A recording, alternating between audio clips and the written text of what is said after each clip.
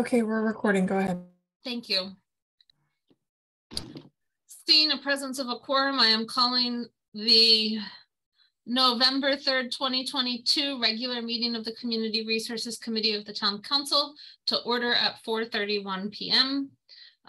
Pursuant to Chapter 20 of the Acts of 2021 and extended by Chapters 22 and 107 of the Acts of 2022. This meeting will be conducted via remote means. Members of the public who wish to access the meeting may do so via Zoom or telephone.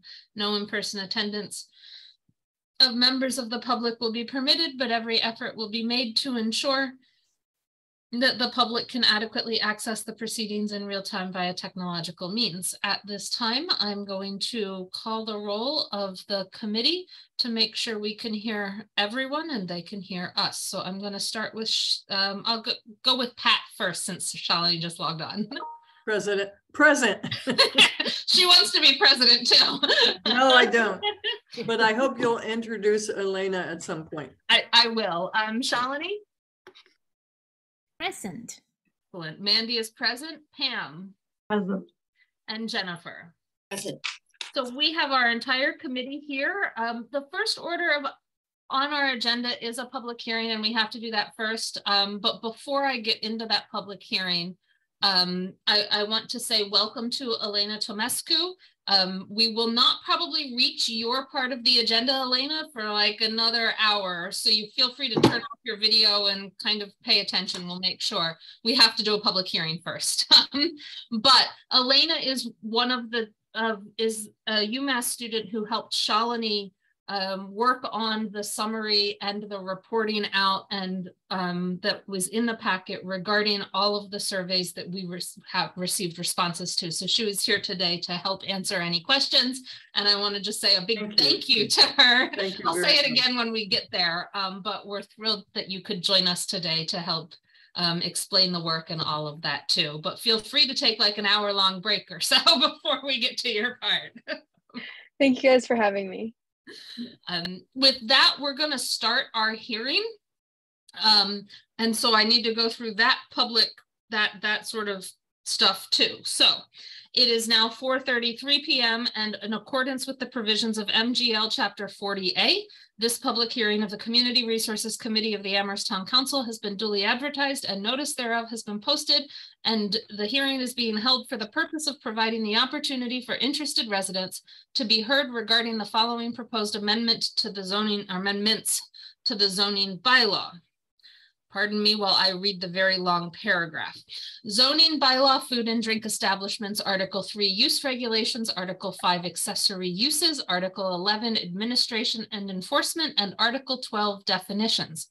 To see if the town will vote to amend Article 3 use regulations to delete existing use categories in Section 3.352.0 Class 1 restaurant, cafe, lunchroom, cafeteria, or similar place, Section 3.352.1 Class 2 restaurant or bar, and Section 3.352.2 Class 3 drive-up restaurant, and to add the following use categories: Sections 3.352.0 restaurant, cafe, bar with food or other similar food beverage establishment where food is available at all times, Section 3.352.1 bar with no food served, Section 3.352.2 nightclub, and Section 3.352.3 any of the above food and drink establishments with occupant capacity of more than 250 occupants, and to add standards and conditions for these uses, and to amend Article 5 accessory uses Sections 5.041, 5.042, and 5.043 to allow seasonal outdoor dining as an accessory use to a principal use authorized by Section 3.3. To allow outdoor furnishings associated with such use to remain in place between November 1 and April 1 as long as the use is active and operational, to remove the prohibition on outdoor heating and cooling devices, and to allow live or pre-recorded entertainment as an accessory use to a principal use authorized by Section 3.3, and to delete reference to drive-in restaurants. and to amend Article 11, Administration and Enforcement, to rearrange the paragraphs describing when site plan review is not required, and to clarify the requirements and process for granting administrative approval, and to amend Article 12, Definitions, by clarifying Section 12.05 bar and by deleting Section 12.11 drive-up restaurant and any associated renumbering that may be necessary. Whew. Okay. Last night at the planning board, Doug Marshall said that was the longest sentence he'd ever read. It's a long one. So that is the hearing that is opened. As I said, it opened at 4:33 p.m., even though it took me 3 minutes to get through all of that. We will be running this public hearing as we run every public hearing. We will start with disclosures of committee members, and then we'll move to the presentation by the planning staff. And then we'll have questions from the committee, and then questions from the public, and then public comment on the proposal, and then any response from the planning staff, and then further questions from the board or committee. I do want to say that at last night's planning board meeting, the planning board opened their hearing on this matter and held a lengthy discussion. They did not make a recommendation nor close their hearing last night, and they continued their hearing until November 16th. So with that, do any committee members need to make any disclosures? Seeing none, we're going to move to the planning staff presentation. I believe Nate is doing that. For those in the audience, we currently have 2 attendees. In case they are interested, we will be doing food and drinks probably for an hour is sort of my estimate, but that's just an estimate. And then we will be moving on to the rest of our agenda. Okay, so Pam, before we go to Nate. Great, thank you. It would be very helpful, I think, for the rest of you if Nate and or Christine could describe a little bit why the hearing didn't close last night and why there were why there's a continued conversation about it. Thank you. Thank you. So if you could do that as part of your presentation, Nate or Chris, that would be great. So Nate or Chris. Why doesn't Nate take it away? And if he misses anything, I'll fill in, okay? Sure, thanks everyone. Nate Malloy, a planner with the town. I'll share my screen. I have a presentation and then I'll walk through the sections of the bylaw. And so, you know, the CRC had seen this previously and there's been some slight changes. And there may be some more depending on comments. We'll start here. If the screen's visible for everyone. May I just say one thing? May I just say one thing, which is that the town council referred this to the CRC and the planning department and planning board on October 3rd. I just wanted to put that out there because it was not completely clear at the planning board meeting last night that that had occurred. Thank you. So this is the presentation that was given to the planning board last night. So we're really calling this updating the food and drink establishment section in the zoning bylaw. It had been previously Article 14, but that was a bit of a misnomer. The background is that planning staff had thought about changing food and drink classifications prior to the pandemic. And then with the pandemic, we realized that we had the capacity and the ability to issue conditions and manage it both administratively and through permitting. And so some of it was to capture the uses we're actually seeing being applied for. And now we have 20 years of standards and conditions that we can place in the bylaw. Additionally, the Community Resources Committee and the Amherst business community had asked that parts of Article 14 that were used during the pandemic be made permanent. And some of that was administrative approval for minor changes, and also just having what seemed to be a more encouraging environment around businesses, business approval and working with businesses. The purpose and goals. And so, in 2001, the current classifications were added, and that was an update on, what had been in place for almost 30 years. And so I see this as another update, right? So we have 20 years of experience using the current bylaw, and really we'd like to update it with new classifications. We can clarify the permitting process while doing that, improve the standards and conditions. We can apply lessons from Article 14. And some of that is, trying to encourage businesses to stay and expand and attract new businesses. It's really also with Article 11, it's strengthening the administrative approval process that's already in place and happening. And through Article 14, we realized that we can actually have conditions and plans submitted through administrative approval. And just a quick run through of what Article 14 has done. It's permitted the opening of a few restaurants and expansions. So the Spoke doubled in space. It now occupies this whole building. So it moved from one side to the other, or combined sides. Garcia's opened with Article 14, as did Mexicalito and the Drake. And so when these were permitted administratively, there was plans submitted, there was a management plan by the applicant, and then there was a decision written by the building commissioner that's recorded with the town. And so that was new with Article 14, and we realized it's nice to have this written record, and we can require plans even if things are administratively approved, as opposed to just having an email or something saying, yes, we can formalize this. And so that's what we're proposing with the Article 11 changes. Where this applies, it's 5 zoning districts throughout town. It's what's shown here in the pink, red, or the cross hatching. It's in downtown in the BG and limited business, so general business and limited business. It's in the neighborhood business, the commercial, and the business village center. And so where it currently applies and where it would apply would be just these areas.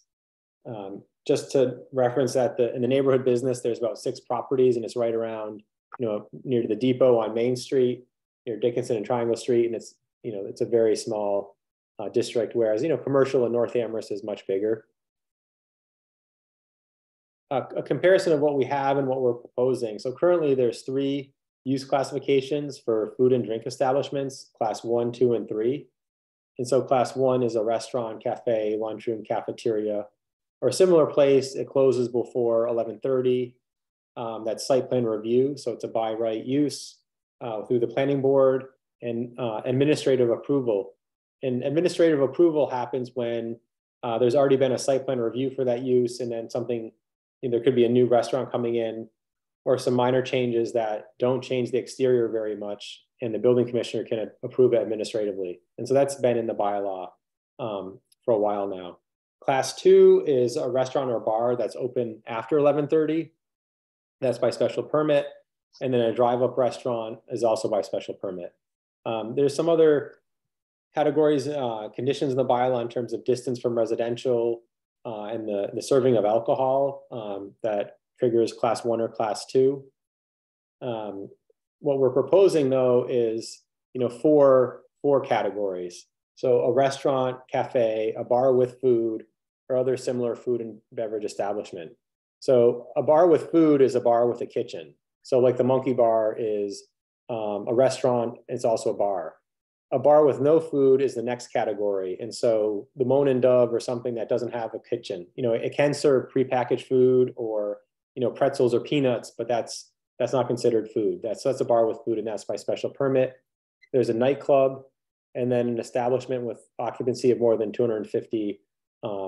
That's a occupant load. So that's both staff and anyone in the restaurant. So that's not seating, it's the total occupant capacity based on code. And so, that's everyone in a space. Just some examples of how current restaurants would fall under the proposal. Johnny's Tavern, El Comalito, Pita Pockets, and House of Teriyaki would be considered that first use, a restaurant, cafe, or bar with food, and they'd be site plan review.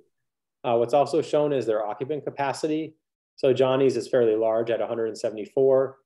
This is both indoor and outdoor. So when it's the occupant capacity, it's staff, it's also indoor and outdoor dining and seating. And you can see the rest of them are a bit smaller.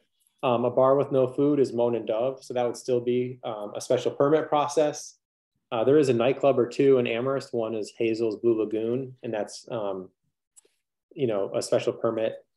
There is a definition in the state building code for nightclub. It's an area that has fewer seats than capacity, loud music, dim lighting, and there's some other conditions. And so in the use chart, we're saying parenthetically the nightclub as defined by state building code.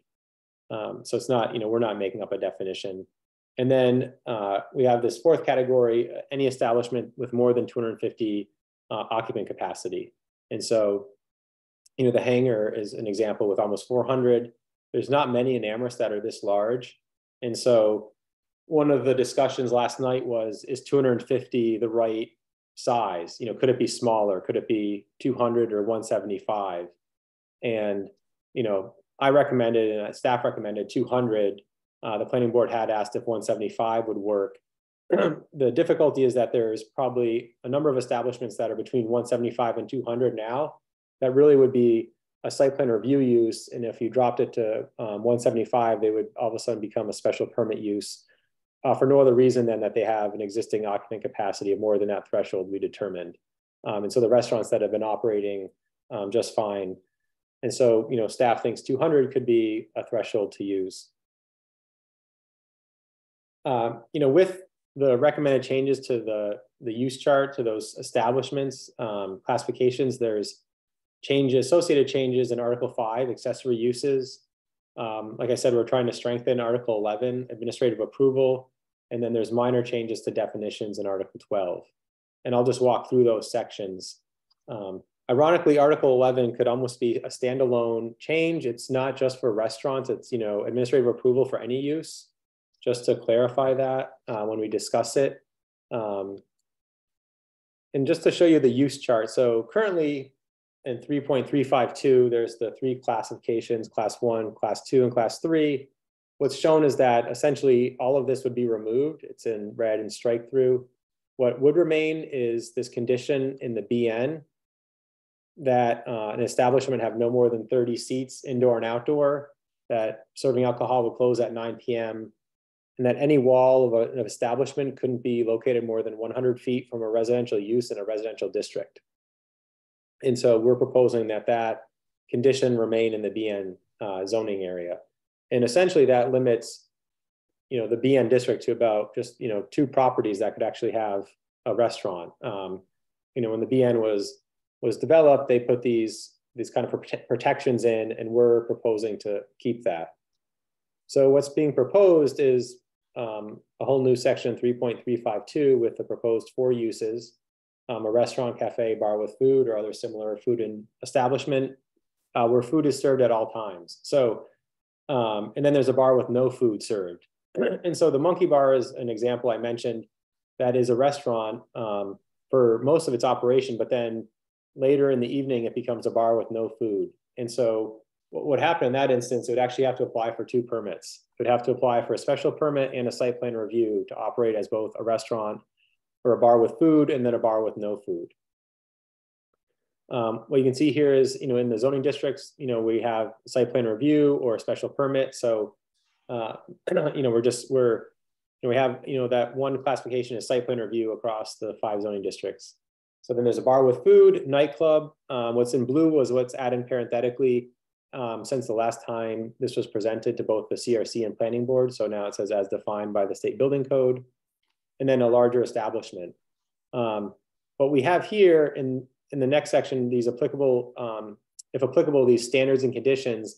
This is what, you know, staff has developed over the last 20 years administering the bylaw. Is the zoning board typically approves every request for a class 2 restaurant, and they've developed, you know, kind of a boilerplate of standards and conditions. And so what these 10 things do here is get staff to be able to, and the boards to be able to issue those conditions. So anytime someone's applying for these uses, whether it becomes administratively approved or to the planning board or zoning board, they need to submit information to these 10 conditions.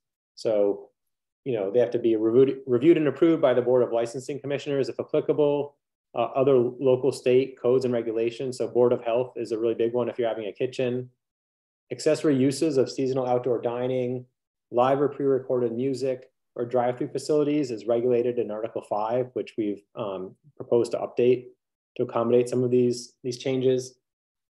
And, you know, the next few are really important, that the establishment shall operate and be maintained in accordance with an approved site plan, floor plan, a layout plan with occupant capacity for indoor and outdoor, a patron management plan, a general management plan, a parking management plan, and traffic impact statement. So anytime someone is proposing a restaurant, even if it's replacing an existing restaurant, we would ask for all this information.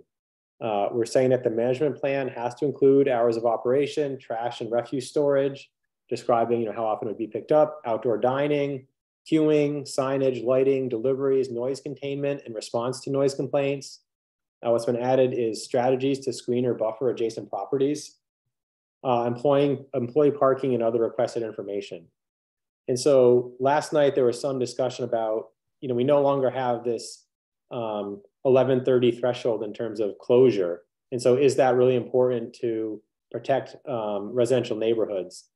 And staff has said that what we've learned since 2001 is that with the right conditions on a permit, we can manage that without necessarily having a special permit. So it could be a site plan review use. And if we require all these things up front, including a management plan, we have enforcement actions and we have strategies that the applicant has already listed as to how they would manage that. And so then we can enforce it. But there's some discussion about, if there needs to be some more language written into what would be included in the management plan for, for protection of existing neighborhoods or residential uses after a certain hour. And so, the planning board was discussing whether or not they'd want to see certain changes, additions to some of these requirements. Moving on, electronic ID verification if you're serving alcohol, on-site training and certifications, including crowd control and tips. Reusable tableware shall be used for outdoor table service. It says all areas to be cleaned daily and left in a clean condition by the end of normal business hours. Outdoor furniture shall be placed to meet clearance, services, and egress requirements. And then we've kept this BN district condition, removing the class 1. So any use in the BN would have to meet these. So this was, the proposed use chart. In terms of accessory uses, what we're proposing is to 3 sections. It's to seasonal outdoor dining, 5.401. That in these districts, the BG, BL, BVC, BN, and COM, that seasonal outdoor dining, including sidewalk cafes, courtyard, or terrace dining, can be accessory to a principal use in section 3 and subject to the same review. So that means any use in table 3 could have outdoor dining as an accessory use. Currently it's what's in red here, only if it's accessory to a restaurant, cafe, lunchroom, or cafeteria, to a bakery, deli, or other similar establishment, or to a retail store. And we're saying that it could be to any use.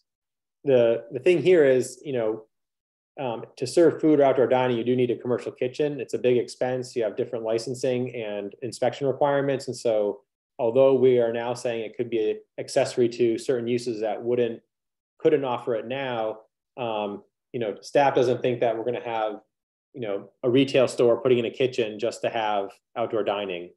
Elsewhere in Article 5, it also says that accessory uses need to be common in the region and in the county and associated with the business. And so if it really seems like the use is not accessory at all to the primary use, the principal use, and it's a secondary principal use, then it's actually not considered accessory. So the definition of accessory does protect, say like a gas station from having outdoor dining. A gas station may have indoor seating. Sometimes gas stations and Dunkin' Donuts are combined, but outdoor dining on the sidewalk may not really be an appropriate accessory use to a gas station. In the subsections of this, right now we're saying that any structure, framework, or planter for outdoor dining can be there so long as the accessory use is active and operational. And we're removing between November and April 1. So the way it's currently worded is that you can have outdoor dining, except that it has to be closed as of November. And we're saying essentially leave that, it could remain open year round as long as it's being used. So if a restaurant wants to stay open through December and have outdoor dining, this change is making that possible. In 5.0413, we're removing the statement that no such facility shall be equipped with freestanding heating or cooling devices or served by HVAC from an adjacent or associated building. And so, during the pandemic, we allowed outdoor gas heaters and they worked really well. So, to go along with the changes in the previous section, we're proposing to remove this, delete this. For live and pre-recorded music, similar to the outdoor dining, we're saying that it can be accessory to any principal use in section 3, not just a restaurant, bar, inn, or bed and breakfast. So we're saying that, you know, live or pre-recorded music or entertainment could be an accessory use to, you know, different uses, not just, you know, those 5 that are currently listed.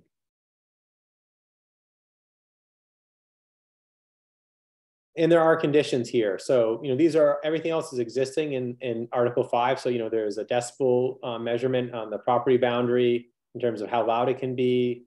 You know, it has to be clearly accessory and incidental to the principal use.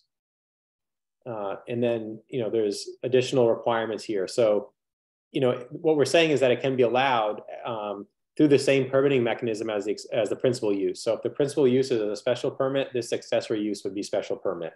And so it's not as if it would happen by right. It would there'd still be a permitting mechanism. And in terms of a drive-through facility, we're just removing a drive-in restaurant because we're proposing to no longer have that as a use category. So a drive-through facility is still allowed as an accessory structure. You know, it can be used, you know, for instance, at a bank or car washes or other things, but we're saying it's not really, there's no longer a drive-in restaurant. So those are the changes to the accessory use sections. I'll move on to Article 11, which is administration and enforcement. And this is where there's site plan review criteria. And currently there's this applicability section, and we're proposing to add what's in bold italics. So we're changing it to administration and applicability. And we're kind of reorganizing this section.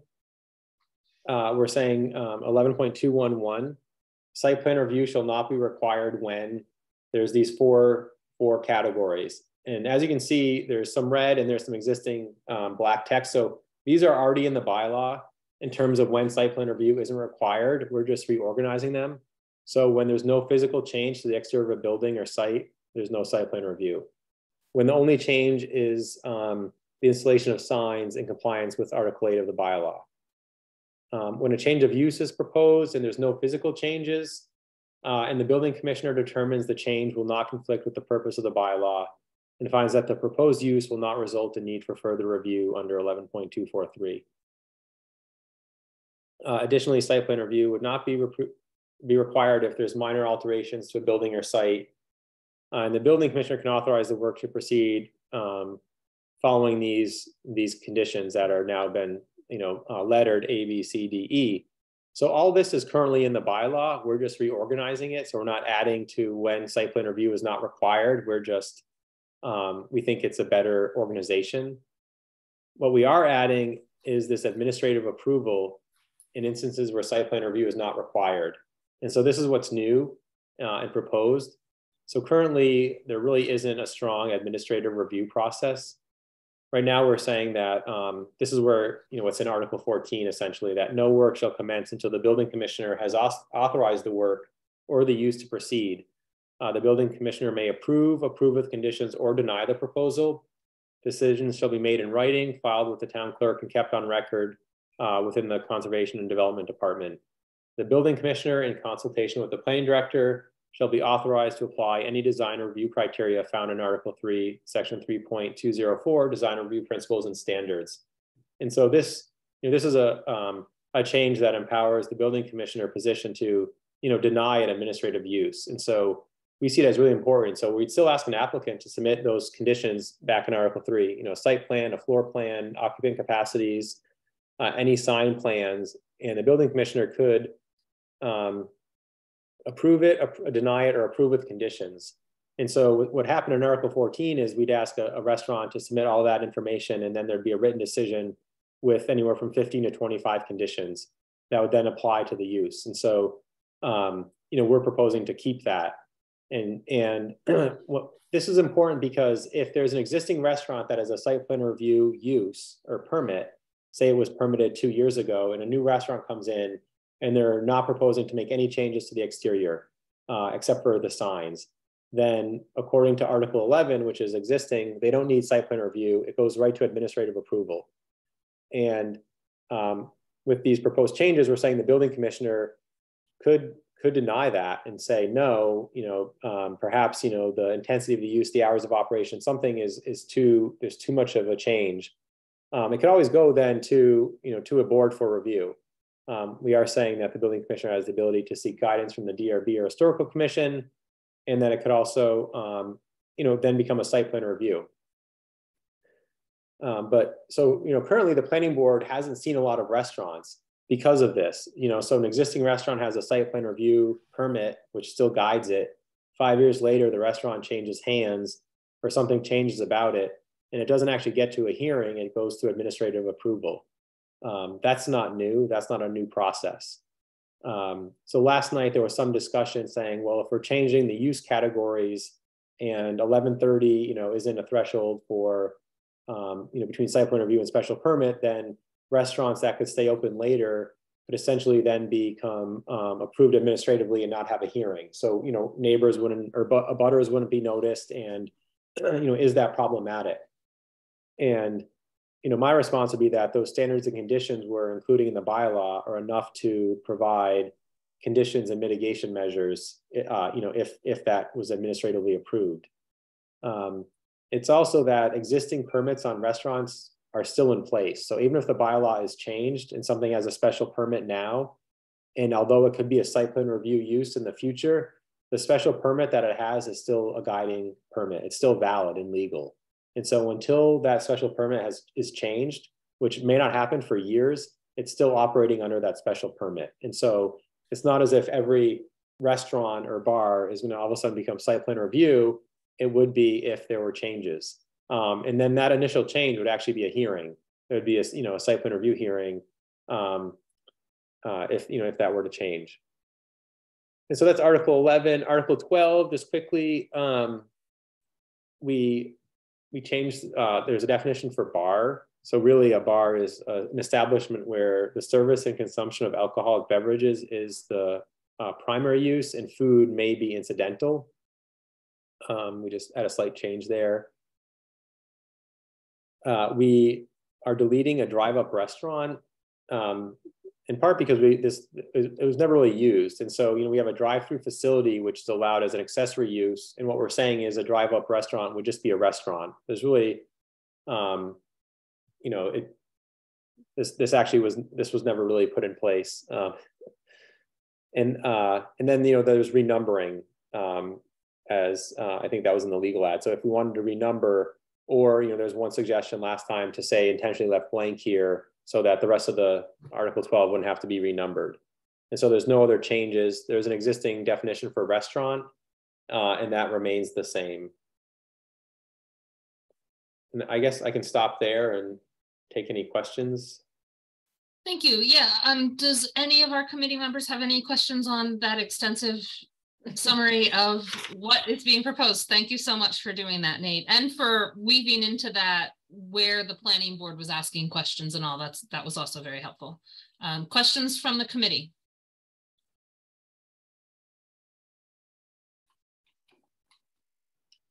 Pam.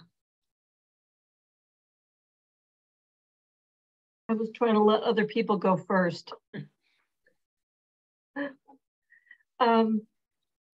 I do have some additional questions. I emailed to Christine and Nate and Rob, I guess last night after their meeting or during their meeting, some of my questions. And I think I'm very, very glad to see the pretty extensive list of standard conditions. I think I would like to add service of alcohol to that list. It's already quite extensive. Maybe it's included in the management plan already, but it's not listed there. I think that's one of the key elements that differentiates what today is a class 1 and a class 2. That's one of the differentiations. I'm a little, well, let me ask some of my other questions first.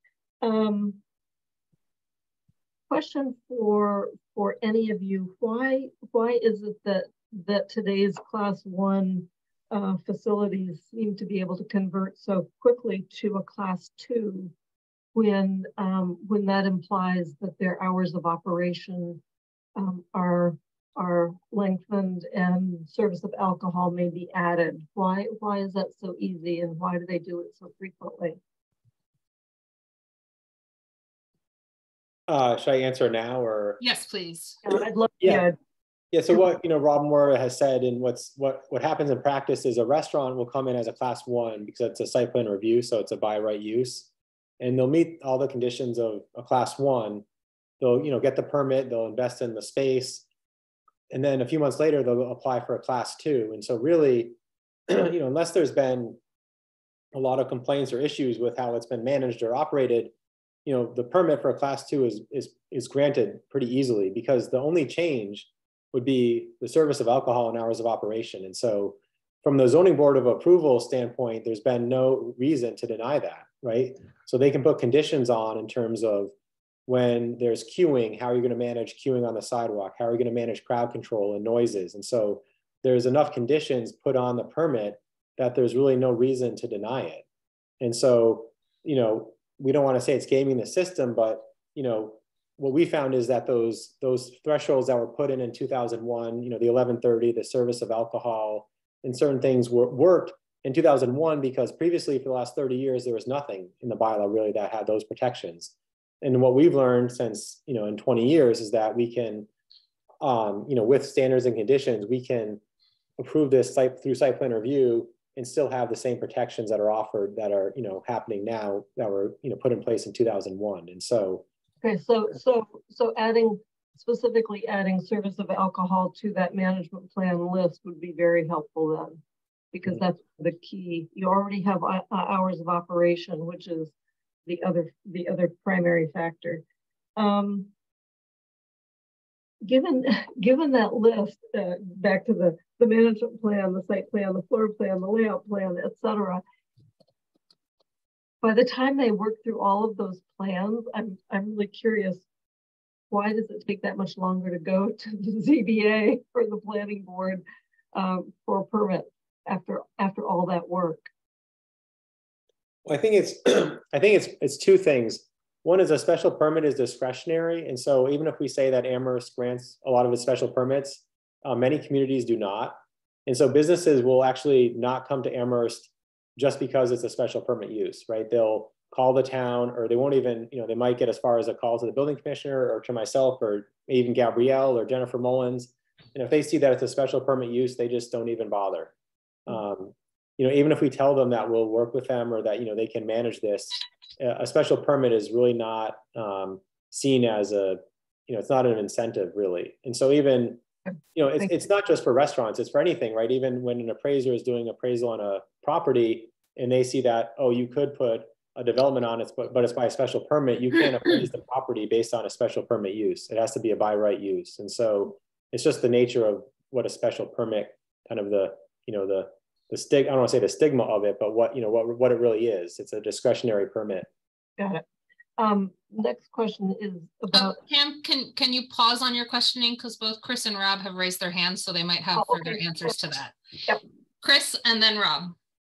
So I wanted to point out that if something is a site plan review use and it's already been approved by site plan review, and then there's some change to the facility, some change to the business that's in there, that can be approved by the administrative approval.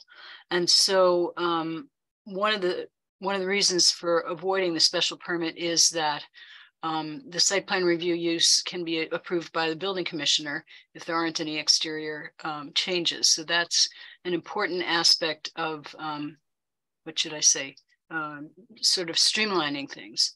And the other thing is the ZBA special permit has a 20-day appeal period. So it automatically adds 20 days to the time in which it takes to get permitted. So those are two reasons why something would be better off in the site plan review arena rather than the special permit arena. Thank you. And Rob? So just adding to that, and in response to why does it take so much longer to go through the special permit process? Because I see what happens is that when all those plans and all those documents are put together, that's about halfway for the applicant. That's when we then look at schedule to advertise for a zoning board hearing, 4 to 6 weeks generally. If they're not super busy, it's 4 to 6 weeks. After the hearing occurs, if it's done in one hearing, sometimes it's 2 hearings. Once that's completed, it's another number of weeks before the decision is prepared. And then, as Chris mentioned, it's filed with the clerk, and then another 20-day appeal period has to occur before we're able to proceed and issue permits for work to begin. So that second half is in the best case scenario is 3 months to get through that process. And we feel like we've done so much work with the applicant, getting them ready for that hearing process. And what we've seen over the years is that it's very well received by the board. And, that's why we lead to these standards and conditions that really what the board have developed over all these years, and that we found that we've been able to implement on our own during the Article 14, which was a great test for that. Great, thank you. Thank you, Rob. Pam, further questions? Yeah, another quick one about the accessory uses. Trying to think how I asked myself the question as I was listening. So is it possible for an accessory use of outdoor dining or music to be approved through the administrative process only? Or if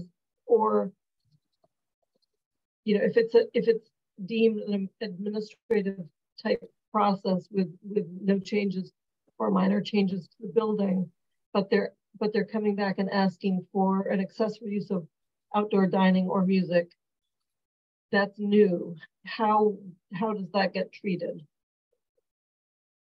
Nate or Rob or Chris? So yeah, I mean, you said if it's new, then it says it's permit. The accessory use would be new, right? And so we're saying it's the same permitting as the principal use. So if it's site plan review or special permit, then it's a site plan review or special permit process. What if it's what if it had been an administrative review? Would the accessory use doesn't count? That's not. Yeah. So like I said, so if there's already a site plan review on a property, and say the site plan review includes outdoor dining or pre or live, recorded music, then that site plan review or special permit still guides it. And so if there were changes in the new use or the new establishment was going to continue to use that outdoor dining, then that could be an administrative approval because it's already under a permit. It's already under a site plan review permit. So it's not as if it needs a second site plan review permit. But through the administrative approval process, we're writing in that there could be conditions. So if there'd been issues with how it was managed, then either it could be, there could be conditions put on it, or it could be through a hearing process. It looks like Rob raised his hand. He might have a different answer. Rob?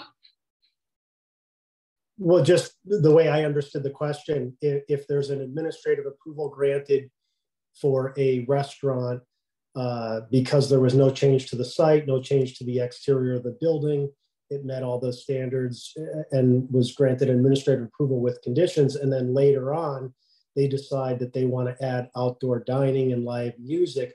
That would in fact be a change to the site that would be required to go through the full noticed site plan review hearing process, even for that little component. And it's possible that through that process, my administrative approval would be amended in some way to be incorporated into that site plan review now that it's got this exterior change occurring. Right, and thanks, Rob. Quickly, if that was already approved once and a restaurant changed hands, it wouldn't necessarily have to go through the hearing again, right? I mean, that's how I explained it. If it was already approved once.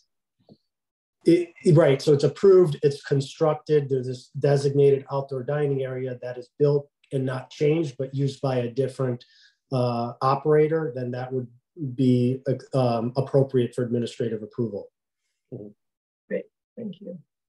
I've got a couple little odds and ends, but I've taken up a lot of time. Thanks. We're going to go to Jennifer. Yeah, I just wanted to ask clarification on, so you said if a restaurant was going to become a bar and be open till 11:30, then that would be an administrative approval. But I heard that, I guess I heard 11:30, and what if it was going to stay open after that? Would that trigger having to notify abutters? So so the way it works now, existing, there's class 1 and class 2. And so if it wants to stay open late, it has to get a special permit. So that's it could initially, so what's happening is they initially come in as a class 1 site plan review, they get approved. 6 months later, they want to change hours and serve alcohol later. There's a special permit process through the zoning board. And then they're now a class 2. What we're proposing is that if you're a restaurant or a bar with food, so a bar with a kitchen and you're serving food, you're by site plan review. If that same establishment though, then is like on Wednesday, Thursday, Friday, Saturday nights, after 9 o'clock, I'm gonna close my kitchen and just be a bar, then they also there's 2 principal uses now in that space, and they have to apply for a second permit, a special permit as a bar with no food. And so, essentially they would have to then get another permit, which is another hearing, another process. So it's not as if a restaurant could be operational and then, stop serving food, close their kitchen down, and then say they're still a restaurant, but serve alcohol. They're actually then, according to our proposed use categories, they're a bar with, Right. No, I guess my question is just in terms of neighborhoods, like, okay, so where I live, and it's just the way it is, nobody thinks twice about it, we're just used to it. But the bars close at 2. There's a lot of pedestrian traffic in the residential neighborhood after that. So, but that's just the way it is, happens to be in this neighborhood. But I'm thinking of like North Amherst. Could one of the restaurants become a bar open till 2 and the residents wouldn't be notified until it happens? I'm trying to think of a place where people may be not going to their cars, not that you want anybody going to really a car from a bar at 2 in the morning, but I'm thinking it like where the Moan and Dove is, there's probably less foot traffic from the establishment into the adjacent residential neighborhood, but in North Amherst, there might be. So I'm just trying to think of, could people there find that an establishment they thought closed at 9 or 11 was open till 2:30 and they didn't know it till it happened? Jennifer, I want to try and rephrase it because I think I've got what you're trying to ask. Yeah. Right. I'm not good with all these articles and which is sections. Can a restaurant open with hours to say 10:30? Be a restaurant, serve food to 10:30, get their site plan review through whatever, and then apply for just a change in hours. They already have a site plan review, and the only thing they're seeking to change on that is the hours from 11:30 to 2 a.m. Keep the restaurant, keep the kitchen open. Let's say they decide to pay their cook till 2 a.m. No, but what if they don't keep it open? Hold on. Yeah, okay. But let me say, they'll pay their cook till 2 a.m. Would that change from 11:30 to 2 a.m. Right. be able to be approved under administrative approval, or would they have to go back to site plan review? Similar question for if it's just a bar till 11:30 and then they change to 2. Right. Is an hour change like that administratively approvable once they have a site plan review? So I would say it would be an administrative approval. So if a restaurant is open till 10 and then they want to stay open till midnight, they still have the kitchen and everything, then that's an administrative approval. Chris? Sorry, I think it would need to go back through the land use permitting because presumably they have a site plan review that says what their hours of operation are. And if their hours of operation are until 10:30 and they want to change that to be open until 2, I think that's a change in their land use permit. But I will I'll bow to Rob if he has a different opinion on that. Rob? I agree with Chris. So once we have a land use permit with conditions, whether it's a special permit or a site plan review, that generally we have a condition written into each of those decisions that says if there's any change that you shall come back to the board for review. Sometimes it's a public meeting, sometimes it's amendment of the decision. So that would occur if there if the use originated with a written decision, land use permit decision. So Rob, just to clarify, so you think that change in hours would be enough to amend the permit? Would need an amendment to the permit? Oh, yeah, absolutely. Yep. Thank you. Thank you for that. I have just one concern, which is the one I brought up last time, and then just a question out of curiosity. My concern is still about the BN condition that remains in here about seating, and I'm not so much concerned about the maximum seating capacity of 30, but more of that 100-foot requirement of spacing that you said in your presentation might limit the ability to put a restaurant or a cafe in the BN neighborhood to only 2 parcels, which is very limited in my mind, and almost, and so I guess I'm concerned about sort of, we're looking for more walkable neighborhoods within our zoning. We're looking for places that people can get to by walking to, by biking to and all. And if we're limiting where restaurants can go so strictly that we don't allow them within walking distance to certain neighborhoods because of these requirements of it has to be 100 feet and therefore you can't operate at all in most of the parcels, are we going sort of against that walkability? Is there a smaller sort of distance that we could do that would still safeguard? I understand the concerns about, you know, timing and all, but you know, daytime hours are daytime hours. Could there be a limit that's provided more to protect residents that deals with hours of operation in those BN neighborhoods versus a distance requirement? Like, is the distance requirement the right thing to do to accomplish what I think the desired protection is, which is to ensure that the residential areas are not disrupted at in those small sort of areas at certain times of day? But maybe I'm interpreting what the protection is for, that 100-foot protection. So I would just ask, what is that 100-foot protection meant for? And is that the right protection to accomplish the goal we're trying to accomplish there? And then just out of my curiosity, which is, what would be the Drake under these new things? Because I know Rob's talked about we have no live music venue sort of permitting use. And so where would we think the Drake goes under our new zoning if we pass these, which is just a curiosity of mine. Yeah, so I'm going to jump on that first one and let Rob talk about the Drake. I'm just going to share my screen quickly. So yeah, here's if this is visible. I'm just gonna hand here's the BN, here's the VFW, here are the railroad tracks, and these red lines are 100 feet from a residential house, and so the BN encompasses what's just in this vertical line. So this property, these properties, here's 446 and 462 Main Street, which are being redeveloped with apartments, and so the 100-foot buffer was meant to really be a spatial buffer from residential uses. And so you can see what 100 feet looks like here.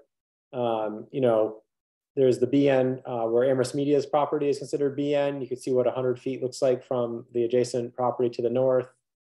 And then, there's one BN property over here, 319, 321 Main Street, and 100 feet from the homes. And so, Mandy, to your point, could there be another condition or criteria that could help mitigate impacts? Possibly. I also think that there's limited opportunity right now in the BN. This is all Business Village Center right here on this section of Main Street, and so there's not many properties that are zoned BN. Not to say that it couldn't change, they couldn't change uses, but there's not a lot. So possibly staff didn't really want to, originally was not to have anything, maybe not to have that condition in there at all, but then there was some concern that the BN is, pretty integral to some residential neighborhoods. And so could there still be some conditions there specific to BN? And so if there's, a different idea that could work other than 100 feet, it could be size, hours of operation, then that could work as well. Chris? There's already a limit on the hours of operation in terms of serving alcohol, which is 9 o'clock. So I think that's a pretty good limit. And that would already tamp down any kind of, activity that you didn't want. So what does that say? I guess that sort of says, I'm not sure about the 100 feet. I guess I would follow up if Nate, you could put that back on, that map back on. Yes, sure. Because it was helpful to see those 100-foot barriers. So looking at the Amherst Media property, how I look at that means that if I look at that sweep, it's likely that if Amherst Media, say, wanted to put a cafe in, they probably wouldn't be able to. Maybe in a small corner of the building, but I think the building's actually... It says building, yeah, so the building, it's the exterior wall of the building that the use is in. So the building itself. So they literally could not put a cafe in if they wanted to, if we keep this condition. I look at the big building at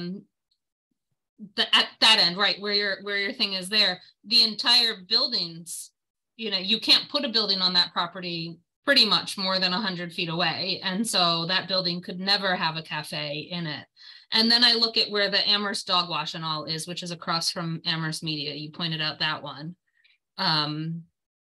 That building, basically you can't put a building on that property that would comply with that. So that property is also negated from having any type of cafe on it. Even though across the street, basically are restaurants and cafes and food establishment areas. And so I guess if the concern is disruption to neighbors and residential buildings at night, the 100-foot barrier makes no sense to me. An hours of operation condition would make more sense to me. Mm-hmm. Pam.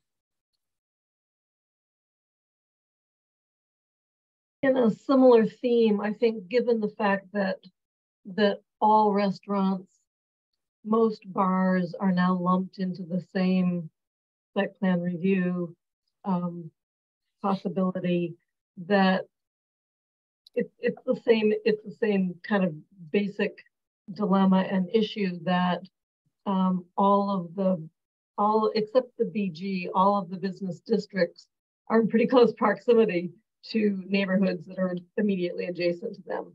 So if there is, although the 100-foot in this case seems a little restrictive because it means you really can't have even a coffee shop in the dog wash area or whatever.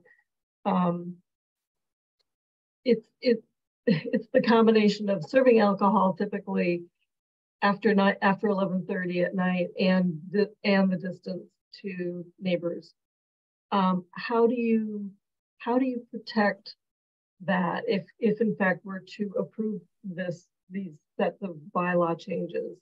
How do you build in that it's not just the discretion of Rob when he goes to do an administrative change?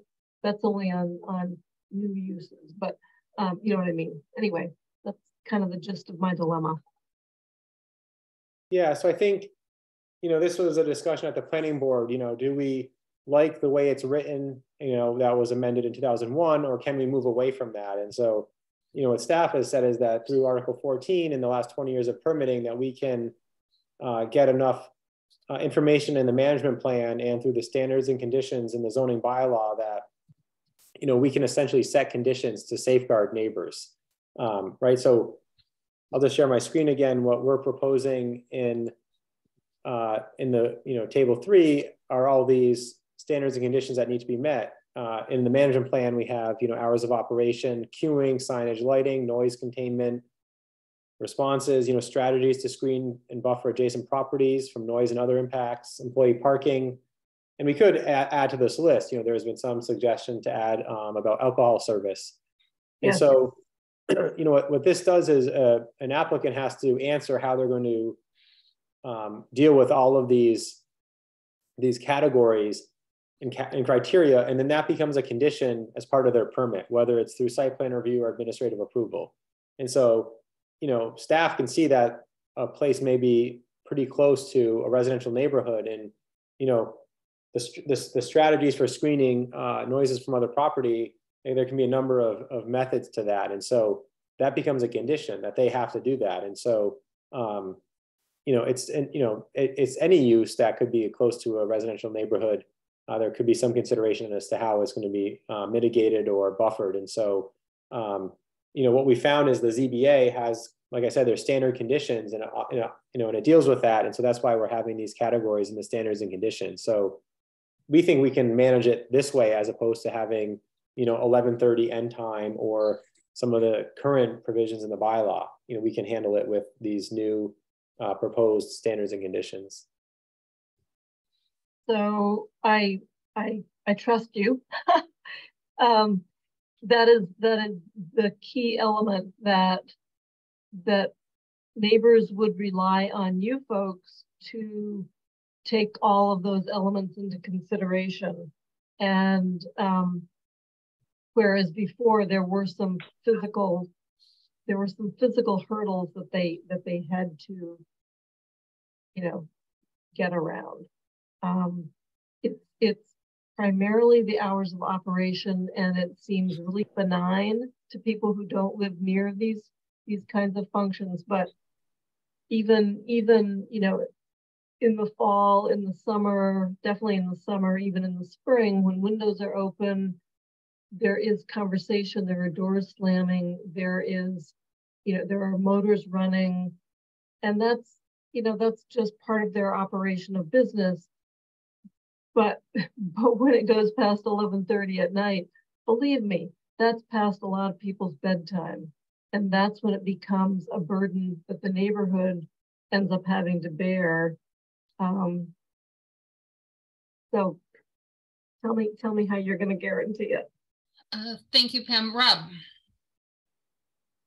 Yeah, I just wanted to mention, when we're talking about alcohol service, there's another level of review with the Board of License Commissioners, and they do establish and set the hours of operation.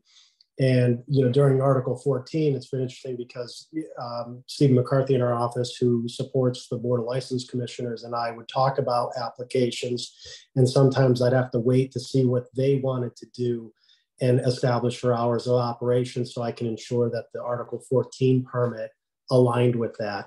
And just for interest, there's been no new establishment that serves alcohol past 1 a.m.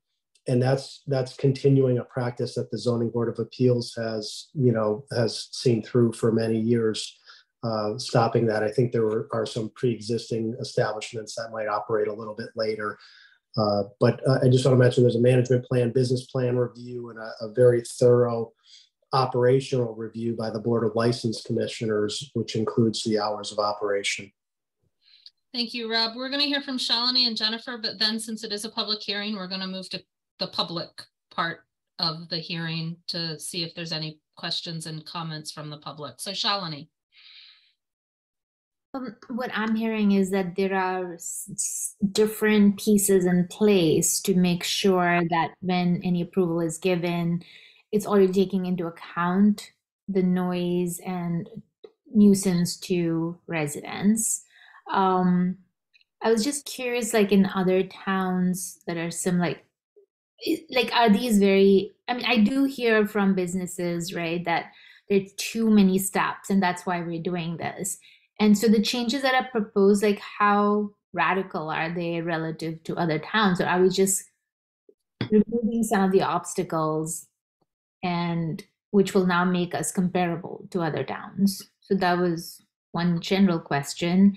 And the other thing I was like, which we will come to later when we do the rental registration, is the idea of noise, especially when people are walking out from restaurants at night. And I wonder if we can deal with that through other mechanisms. Like some of the suggestions that were there is like putting signage out on the streets, like, can you, no, you can't put signage out, or you saying it doesn't work? Well, we'll discuss that, but just like. It doesn't work. I don't know. Like, I don't know if you've tried in a way that kind of brings that reminder, at least to some people. It may not work on everyone, but just having those reminders that, hey, this is just a friendly reminder, you're in a neighborhood or something.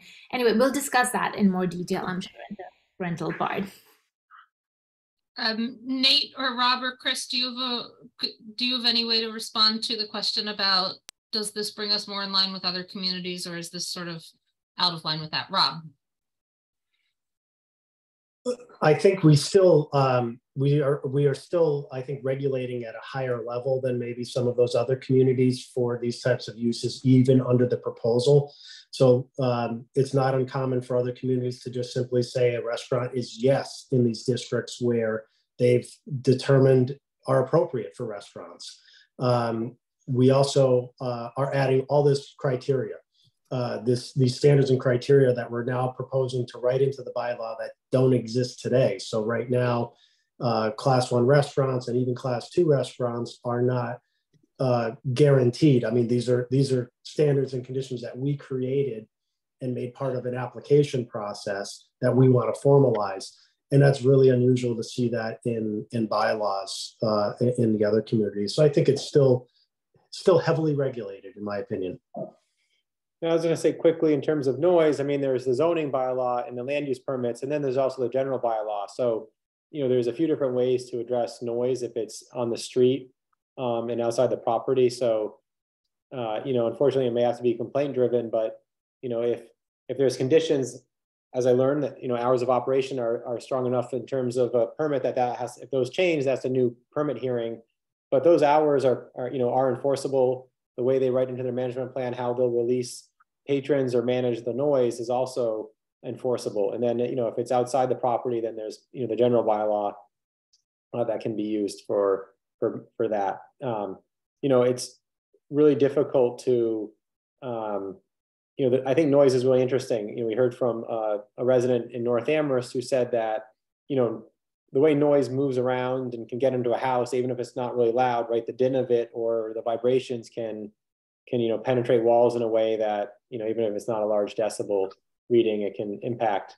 That's true of anything. And so it's really hard to say, okay, what's the right, you know, what's the right, is it the time of night, or what is it that changes that? And so that's why in the management plan, we have all these standards and conditions to try to address it. But, you know, it's like, you know, my neighbor listens to music really early in his basement when he works out. And it's like, for whatever reason, that din of music, I hear it, my wife doesn't. And it's like, you know, really? I mean, how is that possible from 100 feet away that I can hear some type of vibration, you know, on a second floor bedroom? But, you know, so I don't think that there's, you know, the noise piece is really interesting, right? I think that's a bigger question than the land use permit. If it's outside the property and in the public right of way, it's not really something that zoning addresses directly.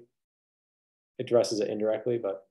And just make one more comment though, related to this, is this, I just want us to keep in mind that it is hard for small businesses we're seeing to come to Amherst and sustain this in the economy and all the challenges that they face. And as we make it more and more difficult relative to other communities, I'm not saying we should be relaxed, but as long as we have very good, solid plans based on the past experience of our staff, if they're taking all of that and distilling it into creating a very streamlined process that allows, that's inviting to businesses, that's what we also want as a community, is we want small cafes, local restaurants, and so forth. So let's just keep that in mind. Yeah, I just want to say quickly to that, you know, Rob said that we're adding these standards and conditions to the bylaw, which is true. I think one nice thing about that, it's the same with Article 16, we're putting in some extra stuff in terms of the FEMA, but what we're doing by putting it in the bylaw, we're making it up front. So not only do applicants see it, but property owners and landlords see it. And so what happens right now is a restaurant owner may, or, you know, an applicant may come to town, see a space, think they can open a restaurant in 2 weeks, and then realize they need architectural plans, they need permitting. And, you know, whether it's, you know, just not enough education or misinformation or what, you know, they don't understand the process, by actually having it in the bylaw, you know, someone could call the town months before they even really come and look at a space, and we could say, here's our bylaw, here's everything you'll need. And it actually becomes helpful. You know, I see it as a checklist for a restaurant. And so we're providing them, actually, to me, we're providing a great checklist with those standards and conditions. So by the time that they have to do any permitting or even come to town, they know what they need. They need a floor plan. They need to know how they're going to mitigate noise.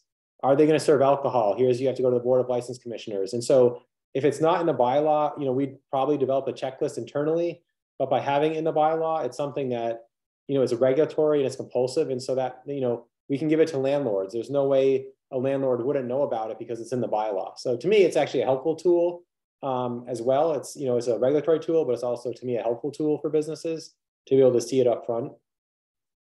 Thank you, Jennifer, and then we're moving to the public.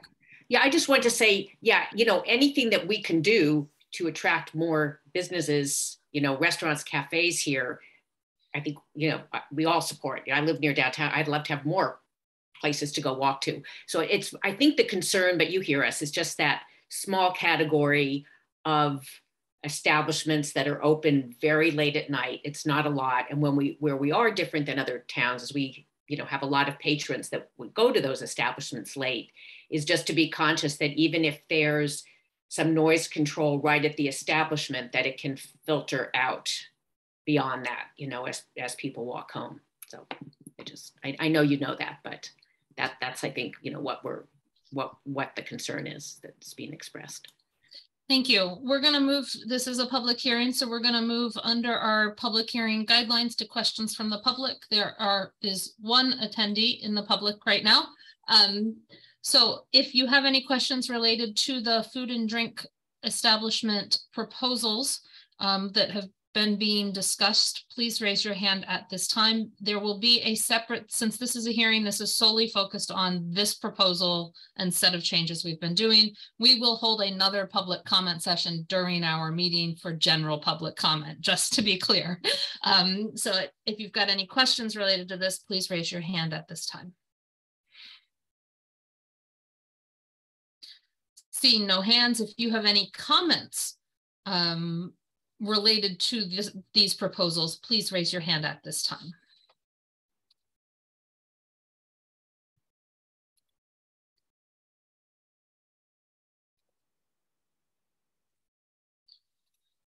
Seeing none, before we move to a motion, are there any other questions at this time from the committee or any comments the planning staff would like to make? Pam. I would like to reiterate the desire to lower the capacity threshold for the large facilities. I had something lower in mind, but I understand that if, for instance, a Johnny's is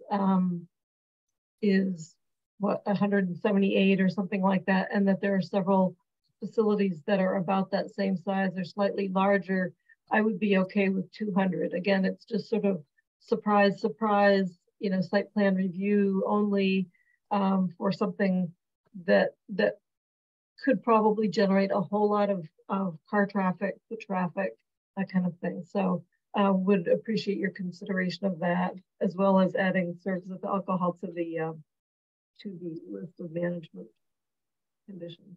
Thank you. Can I make another comment? Sure. I would love to hear from the planning board and just understand their final determination on this. I'm wondering if it makes sense to extend the hearing, continue it for feedback from them. Yeah, so that was going to be my motion. I was planning to move to continue the hearing, and before I actually make that motion, the reason I was going to make that motion was it sounds like there are potential other changes coming, and I would want us to be able to ask questions during a hearing about those quick changes instead of having the hearing closed. And so I will say, I do have one concern. I'm hoping the planning board will be able to finish their hearing on the 16th. We were hoping as a council and as a committee to get this to the council in time that the effective date would be as close to January 1 as possible. To do that, we have to have our first reading at the first meeting in December. And so, which is December 5th. So the hearing continuation to the next meetings in November is about as late as we can to still get it to first reading at the council. If it doesn't, it just means there's a lapse between Article 14 and when this goes into effect of a couple weeks, depending on when we get it. But that was my hope. But we've still, if we continue, we still have time to get it to the council by that December 5th council meeting. So I'm going to now make the motion to continue this public hearing to November 17 at 4:30 p.m. Is there a second? Second. Jennifer seconds it. Any discussion? Seeing none, we're going to take a vote. Shalini? Yes. Pat? Aye. Mandy is an aye. Pam? Yes. And Jennifer? Aye. That is unanimous. At 5:46, we've continued the hearing to November 17th at 4:30 p.m. I'd like to say thanks again to the staff for doing all this work and being patient with the questions. Appreciate it. Thank you. Thank you all. We will see you in about 2 weeks, and hopefully we'll have a knowledge about what the planning board has done, and hopefully they'll have acted by then. With that, we move on to action items. Action item A is not up for discussion right now because the hearing is still open. So that will show up on next meeting's agenda. We're going to not take up action item B today because Pam, well, we're not going to take up the discussion. I will say Pam has sent out the emails we've been waiting for, and she has requested responses by this Saturday. And so we will put it on the next agenda is the plan. But because we're still waiting with that deadline, I don't want to take it up today. Pam, you wanted to say something. You want just an update of how many people have said yes, they're still interested? Sure. Okay. There are 4 people that have said that yes, they have a continued interest in being considered. And there are 5 people now that have replied, that have not replied. And there were several people that said clearly very, no. So it's we're hoping to hear back from the 5 people by the end of Saturday. Thank you for that. So it'll be on next time's agenda, which brings us to action item 3C, residential rental bylaw. The only thing we'll be dealing with is the one thing I added because of just time limits here, which is the discussion of the survey summary and analysis. So I want to welcome Elena back in, and Shalini. What we're going to do is let them talk a little bit about what they did and the document that is in the packet. This is the survey analysis and summary from the Engage Amherst sort of survey that we put out that had over 200, and I think you said 50 responses, or nearly 250 responses. And so there was some questions that I received about whether this is a final document or not. So could you talk about whether you're open to revisions and suggestions for revisions as you talk about this? And we can, as a committee, discuss whether we would like to sort of take a vote at some point about finalizing this as the report for the survey or not. It may not be necessary. It may be something the committee wants to do. But yeah, so I'm just going to turn it over for a little bit. We've got about 30 minutes to deal with this. So Shalini and Elena, would you like to talk a little bit about what you did? And beyond, one more thing to say, thank you so much. I know how much work this was. Thank you to both of you for putting in all of that time and doing all of this, because without your desire to do that, I don't think we would have gotten the summary that we did get. We would have just had what we each read in our heads and then the charts that was able to do. And I think what you've done is something that is a help to all of us, at least it was to me, in terms of summarizing and bringing it all together to see really where the trends were. So from me, I want to say thank you so much. Shalini and Elena.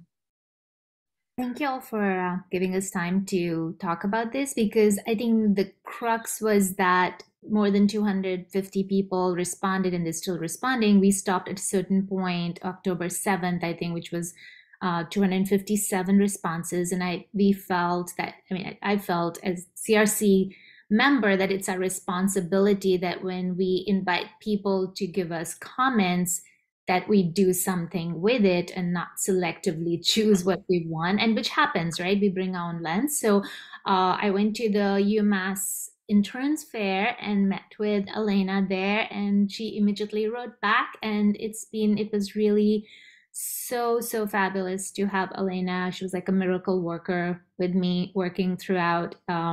What we did is we took all the qualitative data of the 4 different stakeholders that we had, the tenants, neighbors who are living close to in neighborhoods with rental units, landlords, and then landlords who are also neighbors. And we created tags. Like we went through over 400 pieces of information, qualitative comments, and we tagged each one of them, read the comments, what were the key themes or ideas, and we tagged them using existing tags that were already there in our surveys. And then Elena did a lot of the tagging, going through all of each comment and tagging them. And each comment sometimes had multiple tags, like this is concerning cost, or occupancy limits, or so there were newer top themes that were coming up that were not included in our questions in the survey. So we found it very enlightening. And then we took all of those comments and tried to collapse them into main themes, such as cost. What are the other themes we have in the document? Noise, parking, trash. Thank you. A bunch of different things. Yes. And so there's an executive summary up front, which draws upon those main themes, and the themes had quotes from the people. And the other thing we tried to do is look at each issue from the 3 lenses of tenants, neighbors, and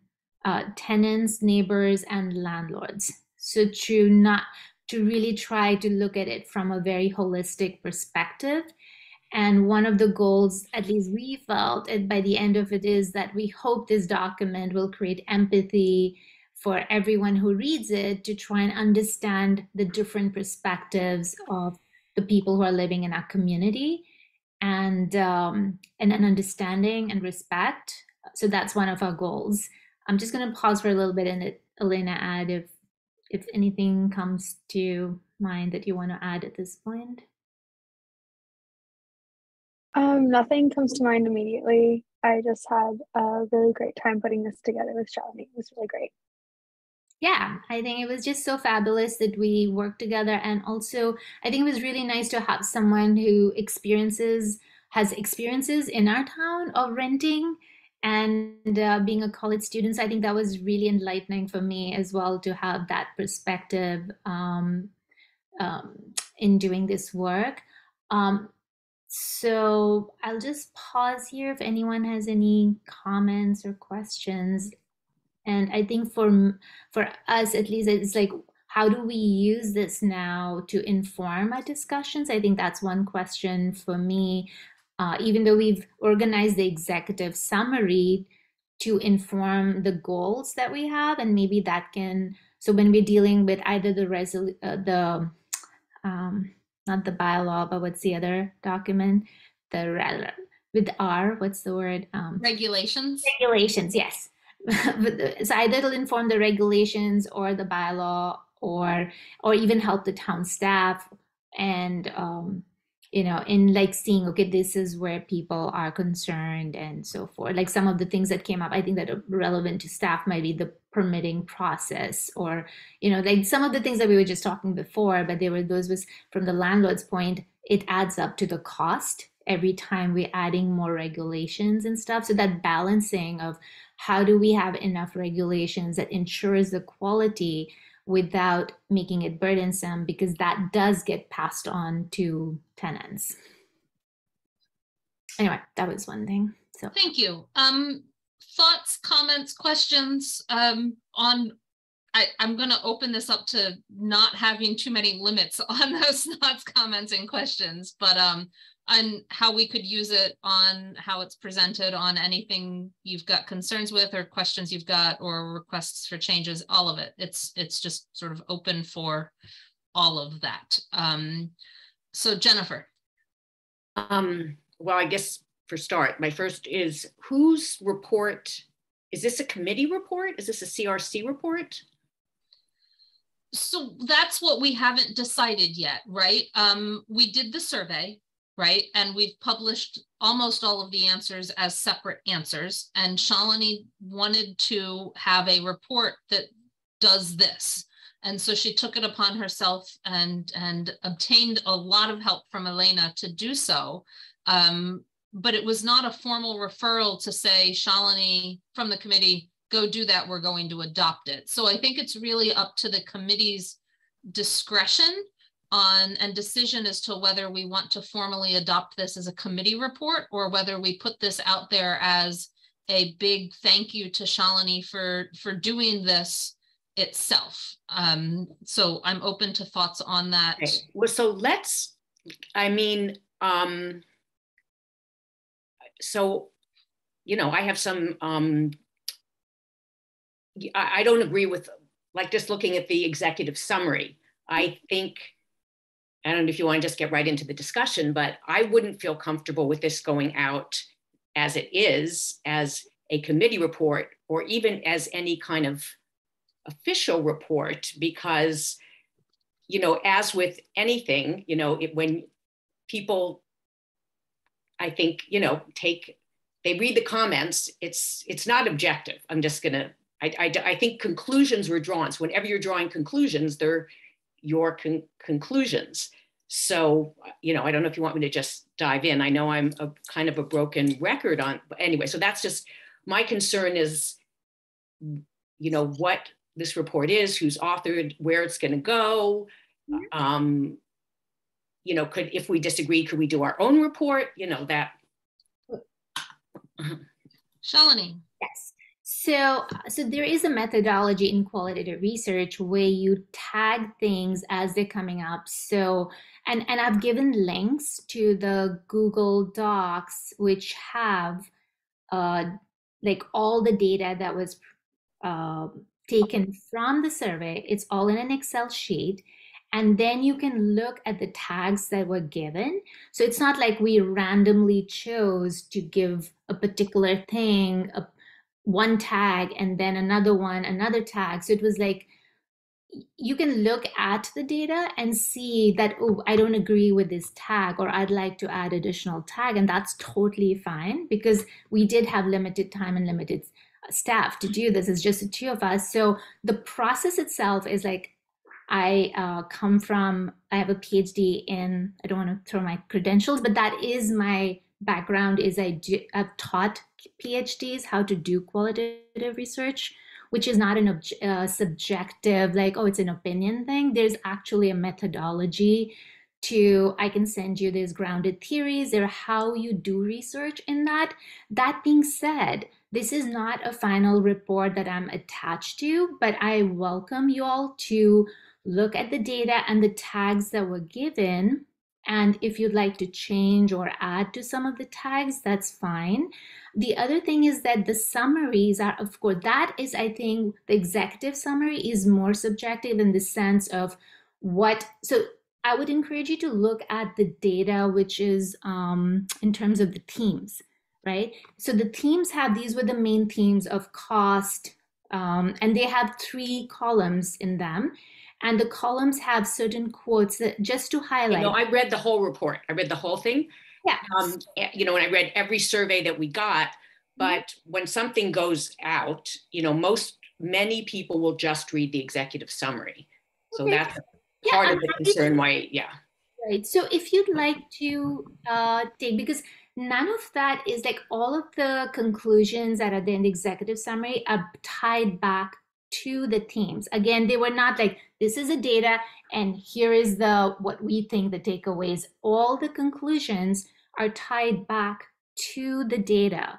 So if you have very specific objections, we're very open to discussions.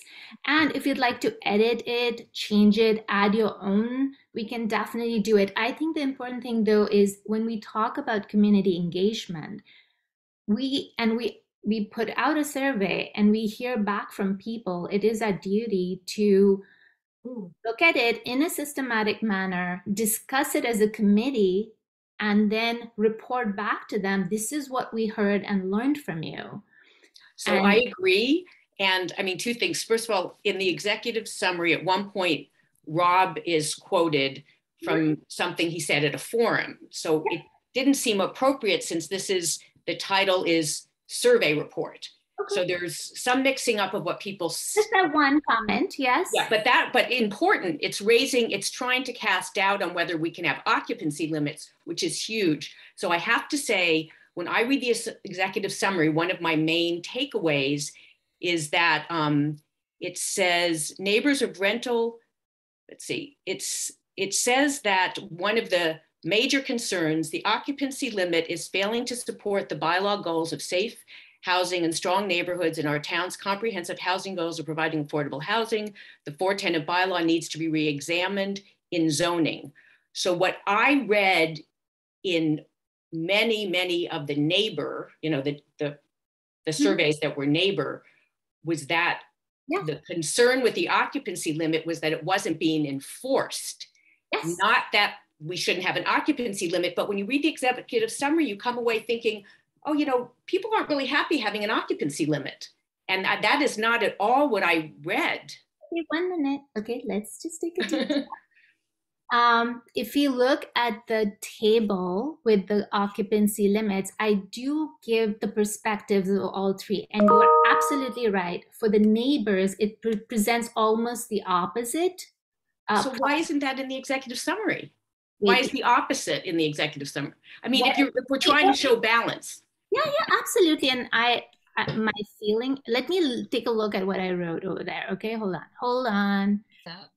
So we're going to give Shalini some time to take a look at that. I'll stop for now. Yeah, it is one thing. Thank you for bringing up that concern, Jennifer. We're going to go to, we'll let Shalini, hold on, we'll let Shalini respond, then we're going to go to Pam. One thing I'm hearing though is what we can do after bringing some of these up is each of us could send Shalini some comments for her to take into account in revising a potential report. And a document. Okay, so Shalini, would you like to respond after reviewing that, or do you need more time? No, I found it. Okay, so it says number 5, so that we can all be on the same page. Number 5 point in the executive summary is key factors concerning occupancy limits, and it clearly has the title negative consequences for tenants, negative consequences for neighbors. Neighbors of rental properties complained about the noise and chaos from too many people living in tight quarters, cars, and diminishing property values. So it does reflect the neighbor's point of view. The next paragraph, however, says the way it stands now, the occupancy limit is not serving the tenants or the neighbors. That's not a true statement. You can edit it. I mean, it's not a true statement. It is not a true statement because the occupancy limit is, if you say it's not serving the neighbors, it's not because it is not being enforced. That doesn't mean it needs to be changed. It just simply means it's not being enforced, but this doesn't say that in a nice way. That doesn't say that. Okay. The same comment that Jennifer did. Okay, so the reasoning for that is that right now, the way it stands, there is a problem in implementation, so we can include that and say that more clearly if that would be helpful. The second thing is, in some cases, maybe 4 is even too much because of the proximity and whatnot. Maybe in some cases it needs to be reduced to 3. So I don't think we're trying to say to increase the occupancy to 6. All it's saying is there needs to be a discussion. It's not saying we should increase it to 8 or 10 or 6. It's only saying that it needs to be reassessed. And if there are, I see. Let me just finish this sentence. If there are edits that you would like, that you think would convey that more clearly, definitely send me though. Okay. Thank you, Shalini. Pam.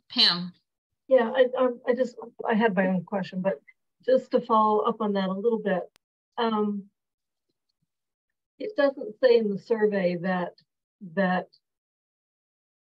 the occupancy limit is failing the bylaw goals. I mean, that is an extraction of some comments about the occupancy limit that is being brought into this summary, which I think is it's stretching the bounds of this survey tool. Let's just put it that way. So I had a couple comments, and I really appreciate all of the time using this. There was an area that had 8. It was like 8 elements that you listed that were very clear. Can't remember where it is now. Oh, yeah, it's on page 10. And it was, as you got into the qualitative analysis, costs related to rent, quality of housing, noise, parking, complaint process, relationships, 4-tenant limit, and other perspectives, which were really great categories. I expected to see those at the beginning, you know, essentially the same categories. And instead we have licensing fee, licensing program, fines, complaints. So it's a whole different ball of material that's trying to be processed. So it was hard for me to follow the organization of that, okay? The other thing that I would like very much to ask for is that we could say key insights or themes, but I would like to very much ask to have the word recommendations stripped out of this entire thing, because none of us is yet making a recommendation. And if someone in the public reads this and says, oh, CRC, or even this report is recommending something, I want to have to agree to it before it goes out, if that works for you folks. Just very generally, again, like item number 1, key factors impacting the licensing fee, but then below is licensing fee and fines. And to me, those are 2 very different categories that probably should be treated separately. Again, number 2, their licensing program plus complaints. And again, those are 2 different things that we ought to get separated out. Just for reference, Pam, you are on in the executive summary. It doesn't quite have a page number on it, but it's in the executive summary. Numbers 1 and 2 under key insights for people trying to find it. I'm sorry. Yes, absolutely. It's page 3 of 29, 2 and 3 of 29. And again, where the follow-up, there's sort of a follow-up summary of each of these items. Considerations for is a really good phrase in number 1. So that's it's the second paragraph under key factors impacting license fee. Considerations for that emerged from the survey. That's a really good phrase rather than recommendation. I love that phrase. So that's sort of the theme of what I'm reacting to, is that we aren't making any recommendations, nor did I think there were lots of suggestions, but no recommendations, if that makes sense. Thank you. Shalini. I think this is just like a starting thing. So it wasn't meant to be like a final that I'm speaking on behalf of all of you. I just did all of this work on behalf of all of us. So it wasn't like I did it as with a personal goal of something. It was just that all this data was out there and I wanted to do something about it. And I think we talked about it in CRC that I would be doing it. That being said, we can get rid of the whole executive summary if you want and just keep the themes that are there later on that you write in the qualitative, in starting on page 10, because that is kind of how I just took a shot at taking, if you look at, so page 10 has the summary, the main themes, and then if you go on to page 14 of the qualitative analysis. And it says, okay, these are the main themes that came through. And then each of those themes is based on, it draws the main themes for the tenants, the neighbors, and landlords. And then there's some quotes, not all of them, of course, but there's some quotes to kind of highlight what was the essence of what people were saying from all three perspectives, right? So we try to be really balanced and bring that idea that any issue we look at, let's try and look at it from multi-stakeholder perspective. And so we could just take that as a starting point. I just took a stab that, okay, now that we have these themes, how can they inform our goals? So that's what I was trying to do, is take all of this and take a higher level of abstraction and say, okay, the cost, or like when we hear that landlords have permitting fees or it's affecting the tenants' rents, maybe these insights can go to inform when we have a conversation about setting the fees for tenants, the different types of tenants that we heard. Like we heard from landlords, like and from tenants, that when they're living with their landlords or when they are single family homes, those with the landlords living there or close by, there are very little challenges. In fact, they're mutually beneficial relationships. So it seems like, and that obviously that's me projecting, that it sounds like that needs a different kind of fee that we charge from the larger units. So that was just me taking a stab at initiating that conversation, but it's in no means the final conclusions, but it's just to get us thinking about how to use these main themes that emerge in the qualitative data starting from page 14, and how can we use that to inform now our rental registration bylaw discussions. So I'm totally happy to change the executive if you all want different themes to come out of that. Maybe you will look at it and say, hey, this also informs, XYZ. So definitely, let's do that. But let's use the data. Let's really see what people were saying, and let's see how it can inform us, because I certainly learned a lot of new things when I really looked at it from all three. I'm like, whoa, there's a lot going on. Okay. Thank you, Shalini. So I want to say I would love to keep the executive summary. Maybe based on some comments, it needs looked at a little more closely in terms of things, but that part, really helped me in terms of looking at this. And one of the things, I just want to say some of the surprising things I thought in reading this, one of which was we went into this survey asking about rental housing in hopes that it would inform our bylaw work on rental permitting. And when you look at the executive summary, and when you look at all of the also additional work beyond the executive summary that was done in this, there's a lot more than just permitting that it might inform us for. And, really eye-opening on just other areas that we might not and probably can't use for the rental permitting discussions, but that we're going to be able to use for other parts of our work, I think, as CRC members and maybe as counselors going forward. And the other thing I want to say is, when they were coming in one by one, I knew we were getting a lot of people in the 18 to 29 area, but I had not realized how many we were. And when I saw that 26% of all respondents were in that age range, it almost floored me in how well of a response we got, which I want to actually thank all of the cooperation we had from Rob's department in emailing landlords and tenants about the survey, from UMass in emailing off-campus student housing about the survey.